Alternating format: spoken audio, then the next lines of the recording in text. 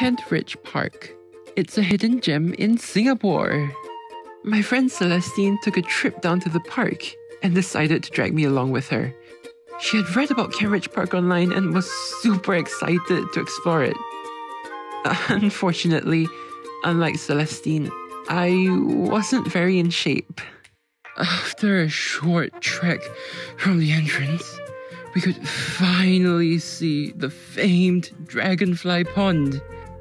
Did you know that Kent Park has the highest number and species of dragonflies recorded compared to other parks in Singapore? Nowadays, so many people fail to appreciate the smaller things in life, and I was one of them. But then, Celestine reminded me that sometimes it's good to spend time out in nature. I even got to see one up close. I got so intrigued by it, but Celestine wanted to go explore more. How can someone be so impatient? Next, Celestine dragged me to the park's enormous fitness corner. Kent Park has the most number of exercise equipment sets compared to other parks, which are suitable for many different age groups.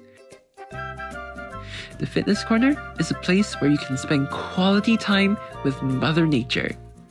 Whether you want to release stress or build up those muscles while burning off that bag of potato chips. After all that exhausting exercise, we finally took a break at a spacious shelter just to walk away. While we were resting, something caught Celestine's eye. It was a memorial stone.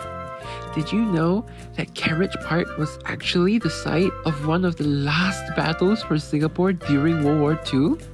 The Malay regiment led by Lieutenant Adnan bin Saidi fought to the death with the Japanese Imperial Army. After reading about the tragic details of the battle, we finally decided to end the day on a high note. If you come to Kent Park, be sure to check out the Canopy Walk. It's a 280-meter pathway with amazing scenic views throughout. Kent Park changed my perception of parks as a whole.